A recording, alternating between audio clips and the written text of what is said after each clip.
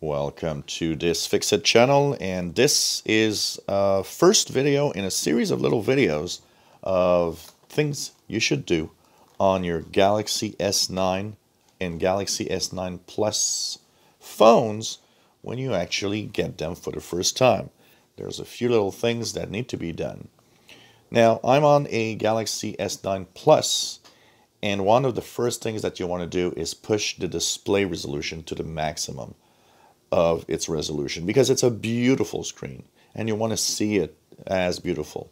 By default, and probably a little bit due to maybe battery consumption, the default resolution isn't set at the maximum default resolution that it should be.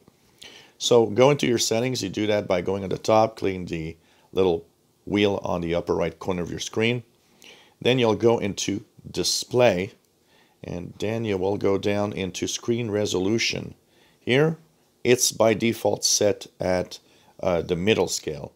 Put it to the top right. You want to have the biggest resolution possible. It's very simple. 2960 by 1440 is the highest resolution of the phone. And of course, you will then click apply to make sure that it is set at that resolution. Easy as that, and you will actually notice a big difference in how the screen and the display is actually much more beautiful and crisp when you look at it. So that's one of the first things you should do when you get your new Galaxy S9 Plus phone, and pretty much any Samsung Galaxy phone. I remember even on my S7, and I've seen some people on the S8, there's also that resolution that you can actually put to the maximum, which is not the default of these devices.